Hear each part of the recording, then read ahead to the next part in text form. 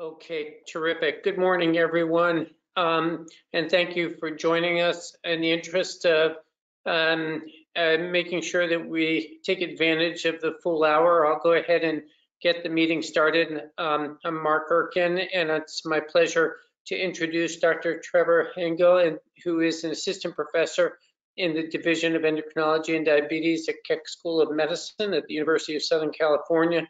He is the Associate Director of the USC Thyroid Center, and he will be presenting this morning. And it's also a tremendous pleasure to introduce Dr. Maria Papaleontiou. I apologize if I have not done a great job of pronunciation, who's Assistant Professor of Internal Medicine, Division of Metabolism, Endocrinology, and Diabetes at the University of Michigan. So as has been our protocol, we will have Trevor present the article and then have Maria follow. And anyone who would like to pose questions, we will do our best to get to those. You can just click on the appropriate icon on the right-hand side of your screen and print or just put those questions in, and I will do everything I can at the end to pose those to our presenters. So with that, and I'd like to have Trevor go ahead and get started, and thanks, Trevor. All right, thank you, Mark. It's a pleasure to be here, and thank you to the people who helped set up the technical side, who I trust will interrupt if anything is going wrong technically on my end. I think we're out in Los Angeles doing well, and amongst the many serious and important hardships, one that is not so important is that it's still been relatively difficult to get a haircut out here in Los Angeles, which I haven't had the chance to go do yet, so hopefully soon. But to start off today, we wanted to give a question, a poll to everyone about this topic, which I'll go ahead and start with.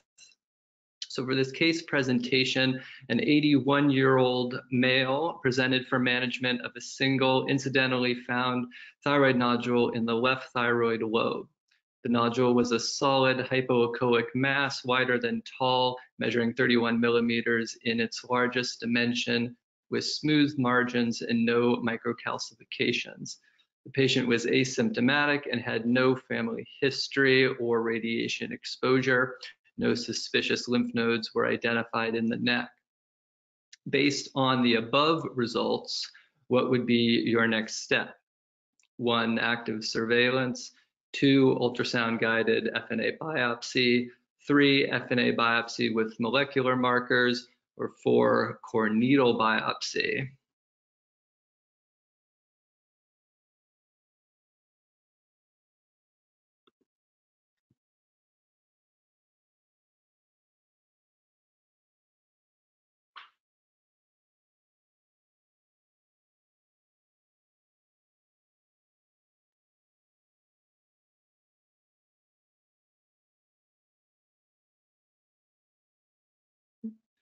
So I can see the results, and I think everybody else can as well. And the plan is to return to this same question at the end and see how the answers look at that point.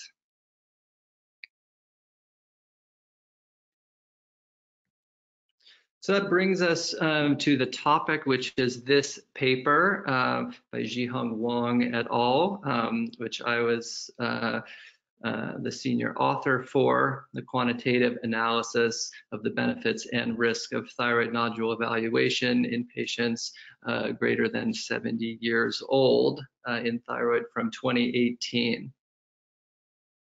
I have no relevant financial relationships for this.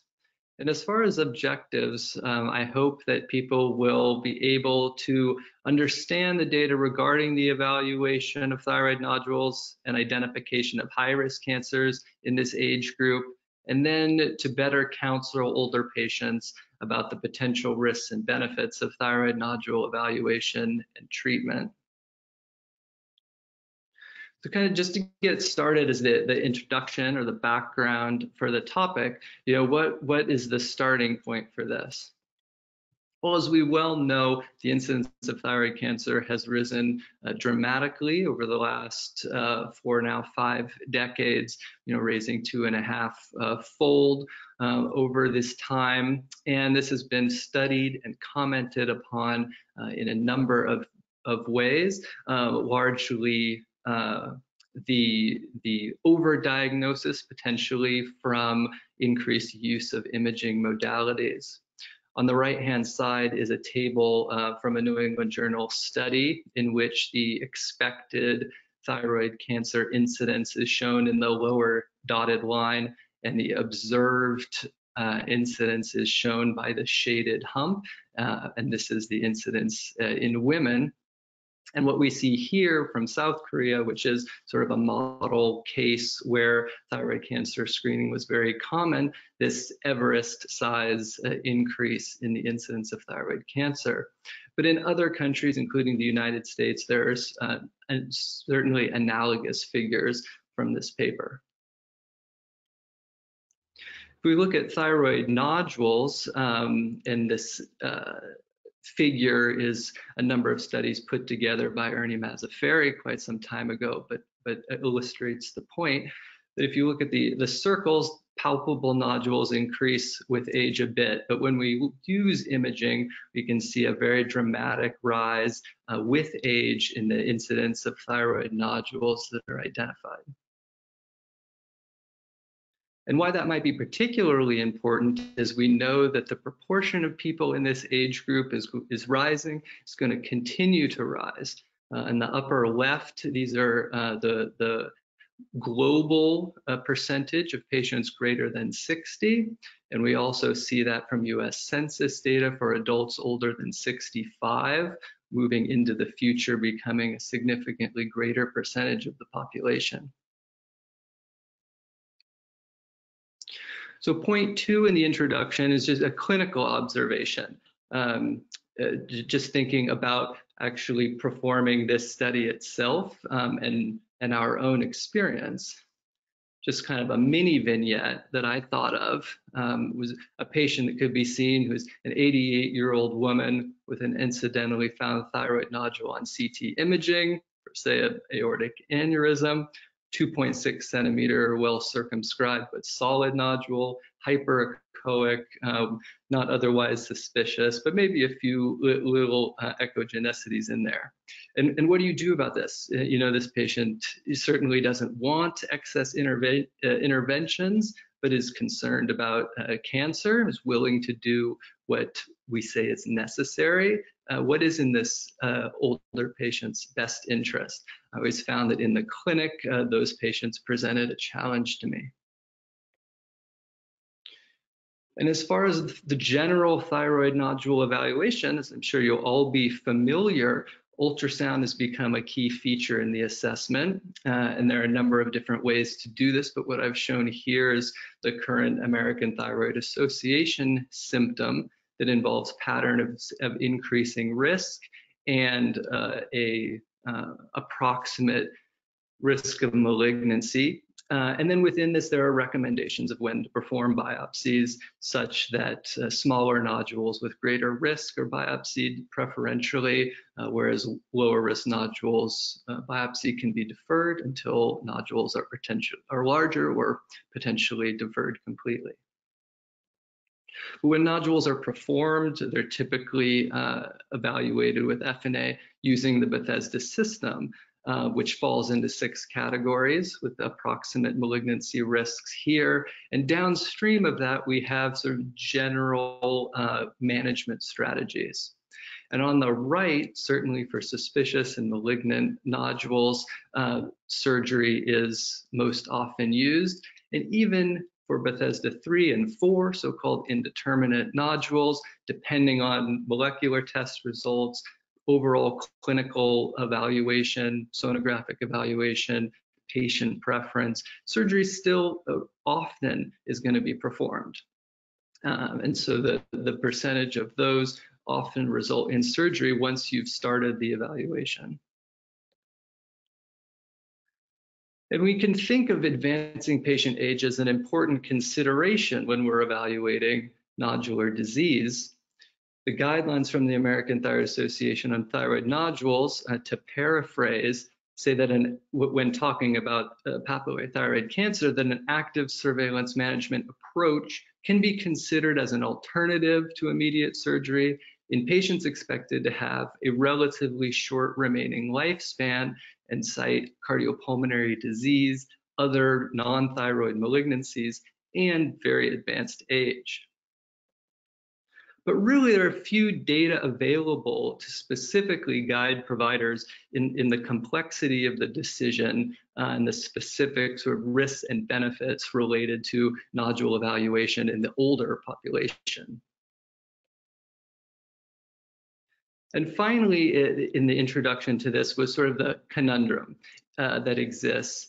And for that, I want to just take a moment to look at this previous paper by Nora Kwong and the entire group from Brigham and Women's, which did a study with the aim of looking at patient age and on the formation of nodules, multinodularity, and risk of thyroid cancer. It looked at over 6,000 patients from the Brigham and Women's Hospital thyroid nodule clinic, seen over an approximately 20-year period with an FNA biopsy of a nodule 1 centimeter or greater, looking at these outcomes, not only malignancy, but also the risk of aggressive disease, which was defined as anaplastic thyroid cancer, medullary thyroid cancer, poorly differentiated thyroid cancer, or any cancer with distant metastases. And so I'm just going to look at the cancer part of this study, which this figure showing the prevalence related to categories of patient age by decade. And what we'll see is that the risk of thyroid cancer in a nodule declined with age. However, when looking at the risk of aggressive thyroid cancers, the prevalence certainly increased with age, consistent with what we know, but really demonstrating that while overall older patients have a lower risk of cancer when evaluating their nodule, they're at higher risk for potentially serious disease. And so when thinking about perhaps the conservative strategy, we're confronted with this push and pull in terms of what the benefit and risk might be. And so that led us into conducting this study. So really the purpose of this study was to address these gaps and to be able to facilitate a more informed and personalized discussion with our patients that were at least 70 years old or older. This was a retrospective analysis of the prospectively collected cohort of patients undergoing FNA biopsy at the Brigham and Women's Hospital Thyroid Nodule Clinic in Boston, and it covered the time points from 1995 to 2015. As far as the clinical data, the clinic performed a consistent diagnostic approach over the vast majority of this time period that involved clinical evaluation, history and physical, ultrasound evaluation to measure nodules in 3 dimension and look at their solid and cystic proportion, as well as the other features. And then cytology performed using a liquid-based preparation evaluated by expert pathologists and using the Bethesda categories or terminology that was very similar to what became the Bethesda categories. And so for this study, the inclusion were patients who were at least 70 years of age and had an FNA for a nodule that was greater than or equal to 1 centimeter. And we defined significant risk thyroid cancers similar to what you previously saw with ATC, MTC, poorly differentiated, and then differentiated thyroid cancers with distant metastatic disease at the time of evaluation. We also looked at preoperative evidence that suggested this. So if a cytology was positive for one of the defining histologies, or if imaging were strongly suggested them. So the ultrasound or other imaging really indicated gross invasion, lymph node metastases, or distant metastases. We collected from the data patient comorbidities, specifically focusing on what was highlighted in the American Thyroid Association guidelines, coronary artery disease, and non-thyroid malignancies. Complications from thyroid intervention were collected, FNA, although that was very rare, and complications from thyroidectomy. And then overall survival was the primary outcome, looking at the risk of all-cause mortality, which was assessed using Cox proportional hazard regression analysis, and adjusting for the baseline variables, age, sex, and the comorbidities. So moving on into the results of this study, there were 1,129 patients from the cohort that were included, and the age was a mean of 75.8 years. Looking at the 77% female predominance, that reflects somewhat typically what you would find in a general thyroid nodule population. And then skipping down a bit to patients with multinodular goiter, there were 58%. There were 2,527 nodules, and looking at the median size, that was 1.7, spanning from 1 to 12.5 as the range. And again, an average of 1.7 isn't too desperate from what we would think of in general thyroid nodule populations. Looking at the cases that underwent, for the most part, surgical resection, for which there was histopathology, with a small number being definitive on biopsy but not undergoing resection, 57.3% of those were malignant. And then the different categories of malignancy are shown below, but 78.8% papillary thyroid cancer being the most frequent type, again, not too far off from what might be a general population. Although certainly if looking down at anaplastic thyroid carcinoma, certainly a higher percentage than you would see if looking at the entire spectrum of age range when evaluating thyroid nodules. So again, seeing that slight aggressiveness that is present in the older populations. The next piece of data was the distribution of Bethesda categories as the primary cytology, and then the 6 categories on the left-hand side. 67% were benign, which is consistent with what we would think, and the rest of the distribution actually not too far off from what might be encountered generally. The malignancy rate, and I will take just 1 second. I don't know how loud my air conditioning is, but I don't want it to be bothersome, so I'm just gonna turn it off in the next 30 seconds.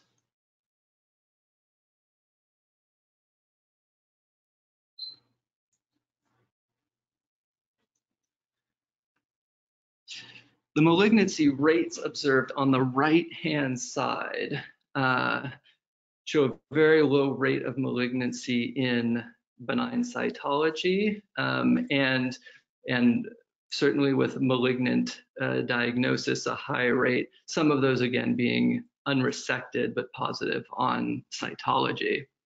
And then looking across Bethesda 3, 4, and 5, 18%, 28%, roughly 60%, again, similar to what would be generally found. So these in older patients seem to reflect our general understanding of biopsy results. But looking at the significant risk thyroid cancers that were observed in this population, there were 17, and they're detailed here, which can be looked at. But key to this was how they were identified as significant risk. And along the top, there are the aggressive ultrasound findings, specifically the identification of lymph node metastases, their cytology, and then one more over, the presence of distant metastases at evaluation and their eventual outcome.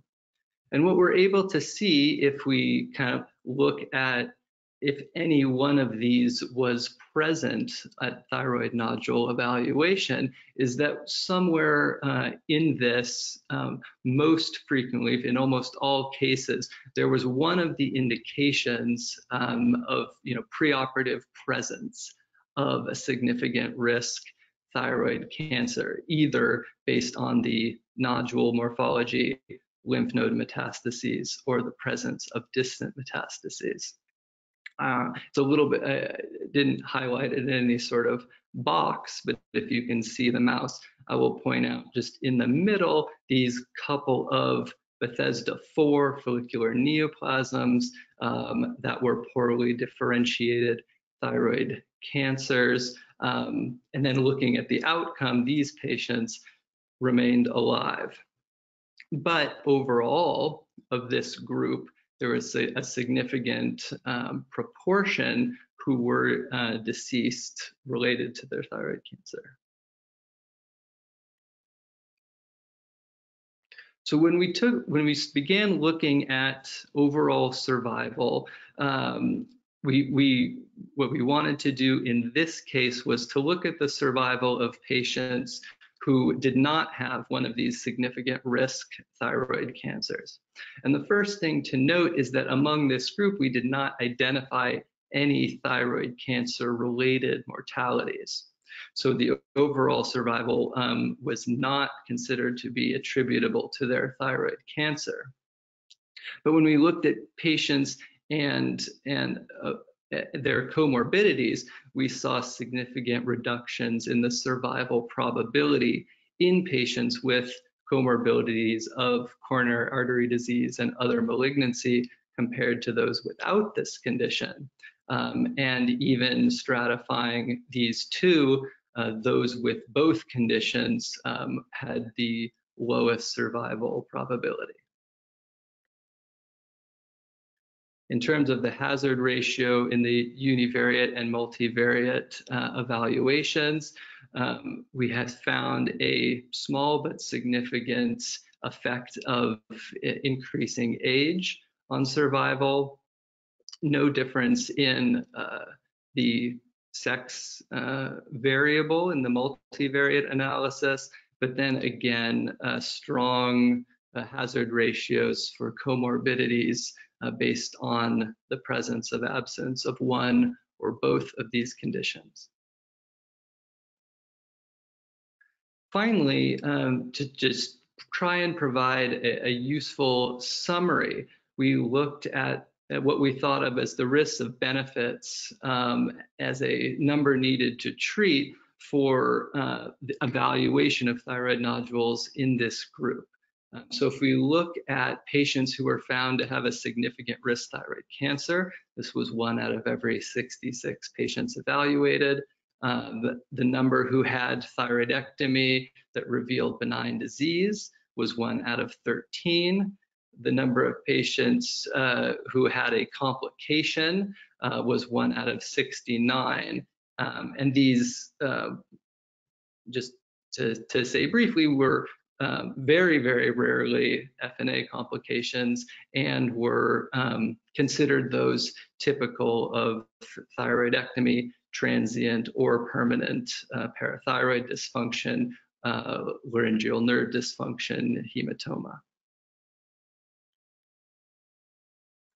And significantly, 1 out of 17 patients in this age group had died during a follow-up period of 5 years. But overall, 94% of these were attributable to non-thyroid cancer causes. So if I'm to summarize the data from our study, the investigation of nodules in older patients still appears necessary, that obtaining an ultrasound assessment to define nodule morphology and the potential for lymph node disease was important to identifying significant risk thyroid cancers.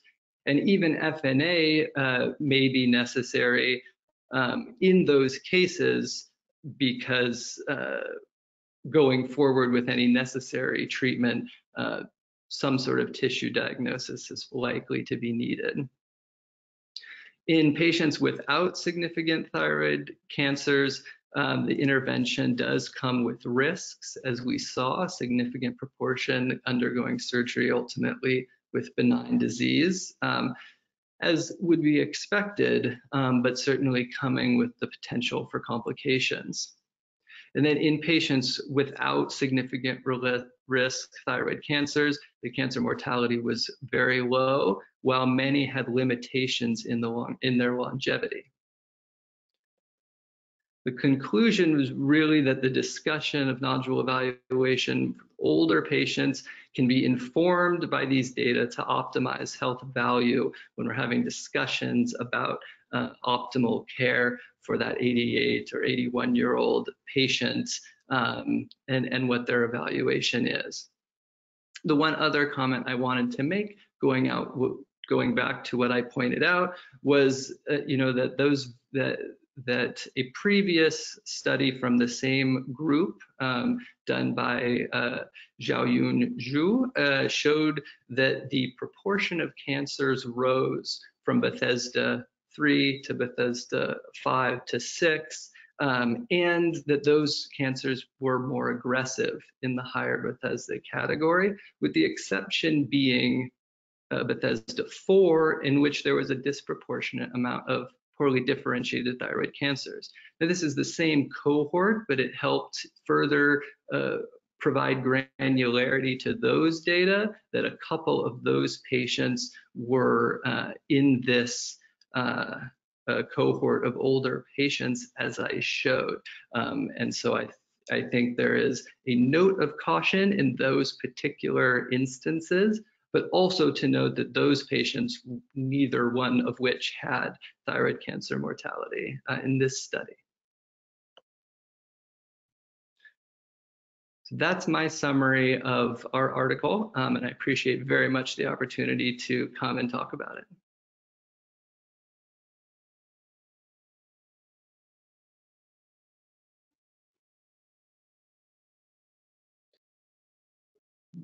Terrific. Thanks, Trevor.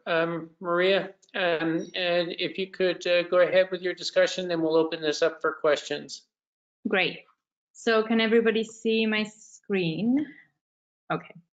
Yes. So thank you, Trevor. And I'd like to provide some discussion to what Trevor has just mentioned, and also hopefully create some food for thought and further discussion in regards to thyroid nodules and their management in older adults.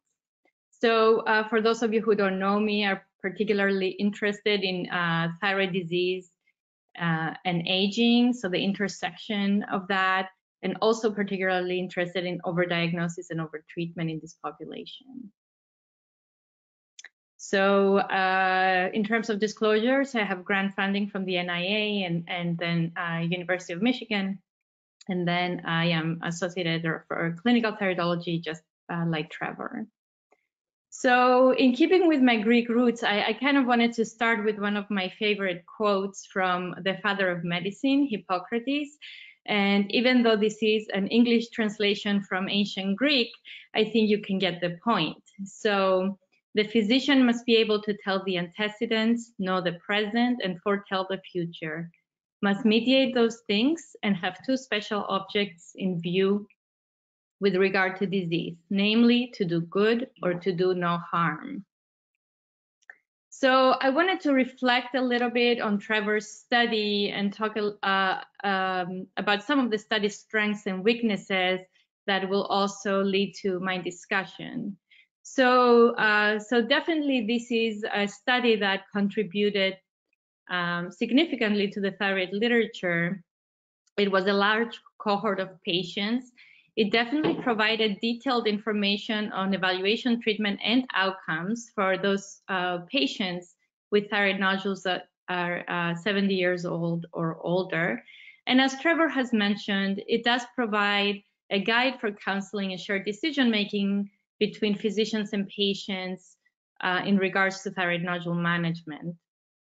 However, there were some study limitations, including a relatively short follow-up. So I believe the median follow-up was 4 years. So even for patients who are, for example, 70 years old, currently those in the United States are expected to live an additional 16 years or so. There is some selection bias, so it's possible the nodules who had more concerning features were more likely to undergo FNA.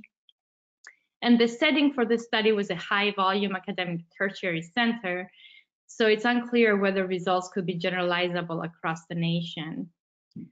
Additionally, outcomes of some patients who underwent FNA could have been similar if they were just followed with ultrasound, so something to think about in terms of active surveillance. And then the histopathological diagnosis was not confirmed for all nodules, and survival status was limited by use of EMR. So I apologize for some repetition, but as Trevor mentioned as well, these questions are important because of the growing population of older adults in the United States and globally. So on the left here, when you can see a different figure from the United States Census that's often shown by the National Institute on Aging, is we can see the age categories in 1960, both males and females, and then the projections for 2060, so a century later. So it is quite obvious that there is a rapid increase in older adults in the nation. And I put this figure on the right to show you the number of centenarians that is projected in 2050 in the United States to reach almost 1 million compared to just a few thousand back in 1950. And the reason I put that there is to make everybody think a little bit in terms of one of the really rapidly growing populations is really that of the oldest old. So again, similarly, thyroid nodules are common, especially in older adults. And this is a review that was published over a decade ago now, combining several studies that had attempted to determine the prevalence of thyroid nodules in the United States. And some things to think about, really the prevalence depends on the population studied and also the method of detection. So you can see here that if we were just palpating the neck, fewer than 10% of thyroid nodules would be detected. But with the increasing use of imaging, namely ultrasound, and also results from autopsy studies, the prevalence in some of these studies reaches almost 60%. So thinking about the prevalence of thyroid nodularity by age in this prospective cohort analysis that also Trevor referred to of 6,391 adults who were aged 20 to 95 years old and presented for thyroid nodule evaluation between 95 and 2011, they were split into 6 categories that you can see here in the figure on the x-axis. So these different age categories were subsequently compared in terms of sonographic features of their thyroid nodules, cytology, and histological outcomes. So it is clear that there is an increase in thyroid nodularity by age in a linear fashion, with a significant increase of 43% when comparing the 20 to 29-year-olds to those over 70. So I think we can all agree that thyroid nodules do increase with age. On the right axis, you can also see the proportion of patients who had multiple nodules, and those also do increase with age. And I wanted to take a step back and think about those who are considered to be older adults. And this is a study from our group that looked at SEER Medicare data and what the role of thyroid ultrasound as initial imaging was in those 65 years and older. So the cohort was restricted to those 65 years and older, so patients who received benefits who were younger than 65 years old due to disabilities, for example, were excluded. And a time trend analysis was done from 2002 to 2013 to determine the rates of thyroid ultrasound use as initial imaging. So thyroid ultrasound was defined as initial imaging, and if there was no other imaging study preceding this ultrasound that captured the thyroid gland. So you can see here a dramatic increase in the use of thyroid ultrasound in older adults with a rate of 21% per year when looking at the years 2002 to 2013. In the same study, a projected thyroid cancer incidence was calculated in two ways. So the lower line, the light gray line, shows you what the projected thyroid cancer incidence would have been if the thyroid ultrasound use was set at 2002 levels. And the other line shows what the thyroid cancer incidence was projected to be with actual thyroid ultrasound use between those years. So the SEER Medicare cohort geographically covers about 28% of the US population. So it was projected based on this data that over 6,000 adults aged 65 years and older were diagnosed with thyroid cancer during this decade just because of the increase in the use of thyroid ultrasound. In other words, of these 6,000 adults may not have known they had thyroid cancer if thyroid ultrasound use remained steady since the early 2000s. So I think we can all attest to these criteria or ultrasound characteristics that we think of that increase our suspicion for malignancy. So I'm not going to go through all of these, but these are characteristics that are used in risk stratification algorithms when we think about who to perform an FNA on. So again, I know Trevor mentioned this already. We have two main risk stratification algorithms that are currently in clinical practice based on sonographic features of thyroid nodules. This is the one from the American Thyroid Association that shows the 5 different categories depending on sonographic features and categorizing them at different risk levels with an estimated % of malignancy. And then on the right here are the size cutoffs of the nodule for which FNA is recommended. The other risk stratification algorithm that's out there that's widely used is TIRADS. So it's a system that came out of the American College of Radiology, which uses a point system to come up with a score. And then depending on the score or sum of these points, FNA is or is not recommended. And similarly, sonographic features are used to determine these point averages. However, we can all attest that there's limitations of these image-based risk assessment tools. So first of all, there's definitely inter-rater variability, and I'll talk to that a little bit later. But also, these are sonographic characteristics. So these do not take into account any other patient factors, for example, age and sex. And these systems also do not clearly differentiate between higher risk cancers from lower risk cancers. So there's definitely limitations, and there's other secondary risk factors that we could be using integrated into these systems to make better decisions in terms of benefit and risk for our older patients. So I wanted to show this because it's pretty remarkable. This is also a study that came out of the University of Michigan Radiology Division, and it was a retrospective single institution study of 1,947 thyroid nodules that were consecutively aspirated between 2009 and 2016. So these nodules were the results of the FNAs were reviewed by an independent radiologist who was blinded to the actual cytology. And they were categorized in one of those 5 ATA risk categories that I showed earlier. Subsequently, the group also looked at inter-rater variability. So they had 4 other independent readers that were also blinded to review these results and place these nodules in one of the 5 categories, and also comment on presence or absence of microcalcification.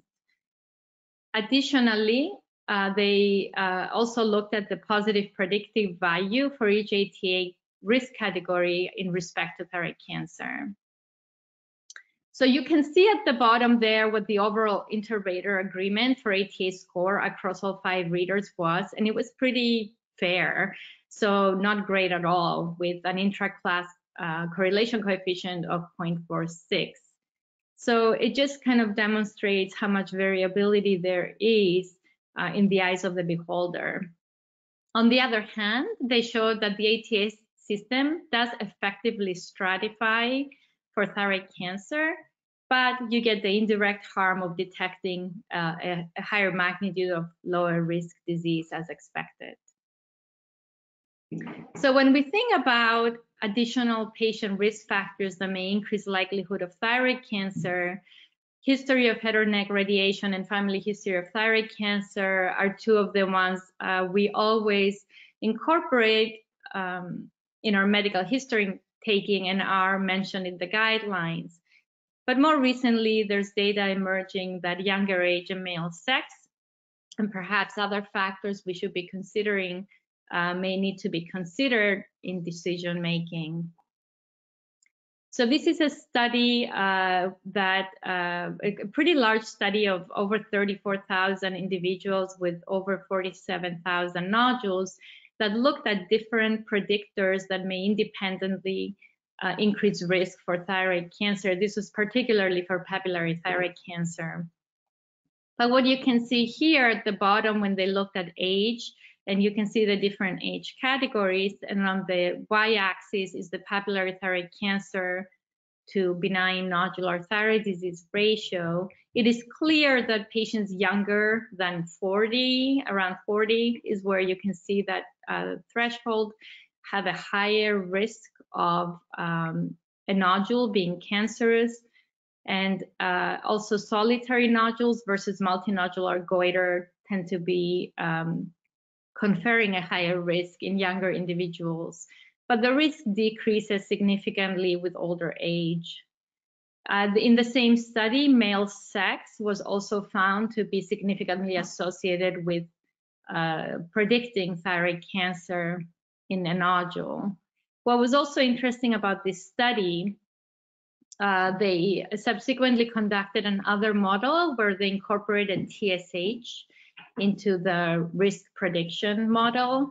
And similarly to some of the older literature, it was shown that a higher TSH, when incorporated into the risk prediction model, also independently shows or predicts thyroid cancer risk in a nodule. So what I'm trying to show is that besides imaging characteristics, there's definitely other reasons we should be thinking about, or other risk factors we should be thinking about when deciding how to manage thyroid nodules, especially in older adults. And this is going back to the same study that Trevor had talked about, so I'm not going to spend a lot of time on this, but basically again showing you the decrease of the risk that a thyroid nodule will prove malignant with age. But on the contrary, the proportion of identified malignancies that represent high risk or aggressive disease increasing with older age. So some things to consider when thinking about how to talk to your older patients in terms of thyroid nodule management. So again, as already mentioned, in the American Thyroid Association guidelines, there are some special considerations that are to be taken into account, especially for older adults, when we're thinking about active surveillance being appropriate as an alternative to FNA biopsy. So patients who may have very low risk tumors based on sonographic evidence may be followed. Patients who are at high surgical risk, and I'll get to that in a minute, and patients with a relatively short lifespan expectancy in whom the benefits of intervention may not actually be realized. So I know Trevor mentioned about complications, and we all agree that FNA biopsy is safe. But I wanted to challenge some of the data out there in terms of the safety of thyroid cancer surgery in older adults. So a lot of the data that is already published is based in high volume academic institutions. So the data is taken from high volume academic institutions. And this is a study we conducted a few years ago looking at a population-based sample. So this also used SEER Medicare data to determine both general complications, which were within 30 days of surgery, and also thyroid surgery specific complications such as hypoparathyroidism or vocal cord paralysis within a year of surgery. So what we wanted to really know is, are patients who are 65 years and older at higher risk when we take into account both high and low volume surgeons across the nation? And are the rates that, for example, our surgeons are giving at the University of Michigan when patients ask about what is my likelihood of having hypoparathyroidism, you know, when we say 2%, is that really what's happening across the country? And you can see here that in general, actually, we were really surprised to see that the rates were much higher than expected, or what we are used to telling patients in our high volume academic institutions. So overall, 6.5% of patients developed general complications, and about 12.3% had thyroid surgery specific complications. That's a lot higher than what we had expected to find. And stratifying by age, you can see here that definitely patients who were 65, older than 65, had much higher complication rates than those younger, and some of them reaching up to 20%.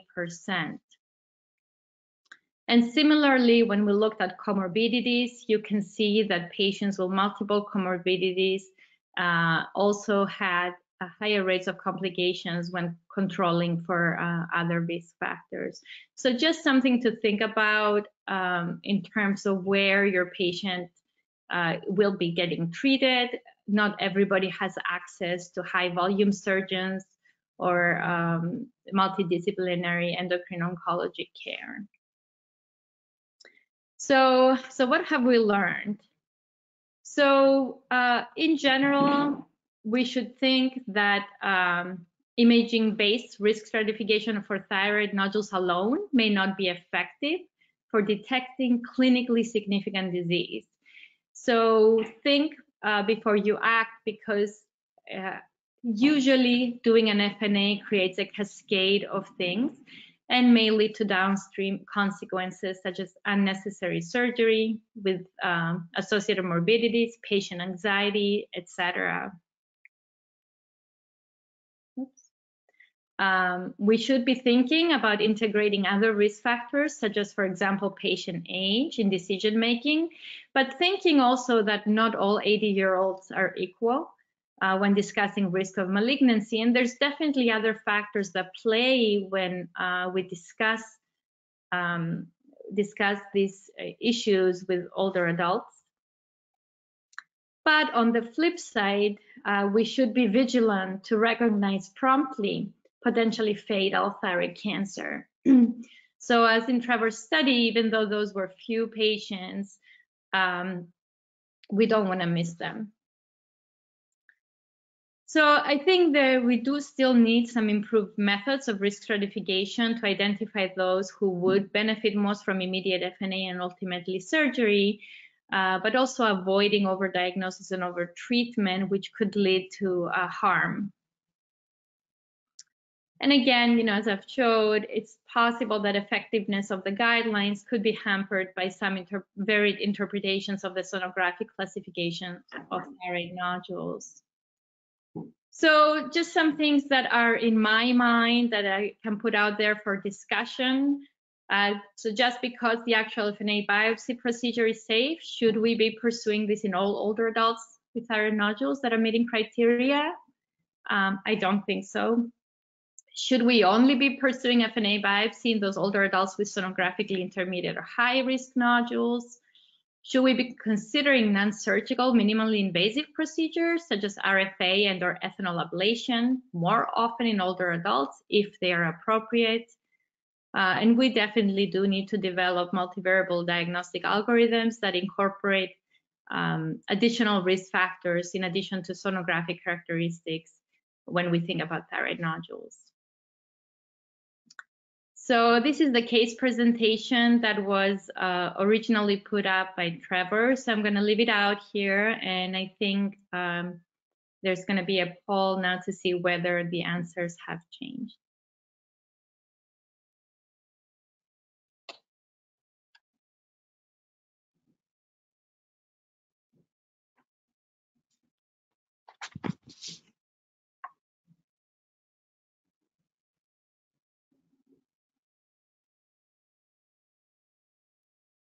Great.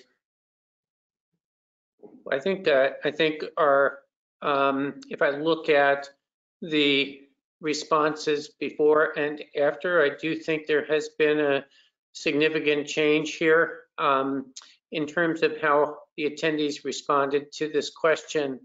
I would encourage some of our attendees to pose questions, and they can easily do that by just clicking on the icon. And I have two questions for each of you, one of which posed by one of our attendees. Trevor, my first question for you is, how did you arrive at the age of 70? Did you do an analysis for 65 and above or 60 and above?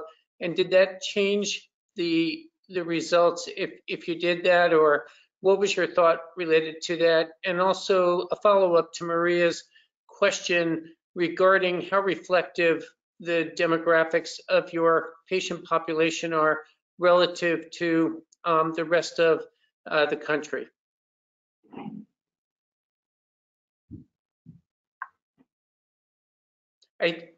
Trevor, I think you may be muted.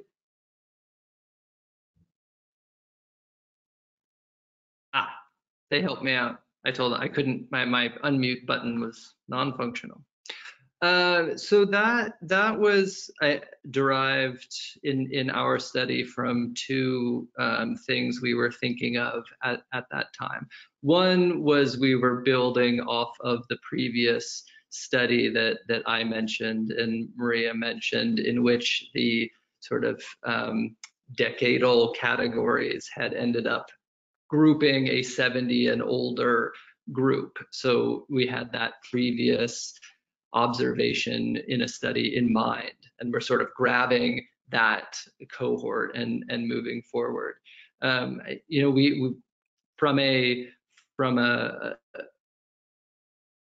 priori sort of way, you know, a way of, you know, not related specifically to the data, we sort of asked ourselves, what's going to be the most kind of impactful data as far as, you know, which are the patients where people have in their mind, you know, maybe this patient is a little older and maybe this patient is not as old.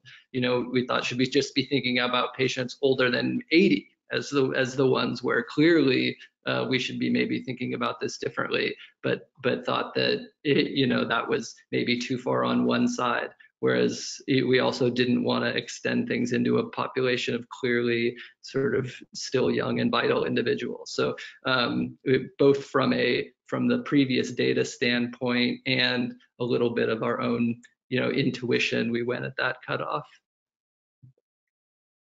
Great. And what about in terms of the demographics of your clinic population, how they reflect a more generalized population of individuals in the country?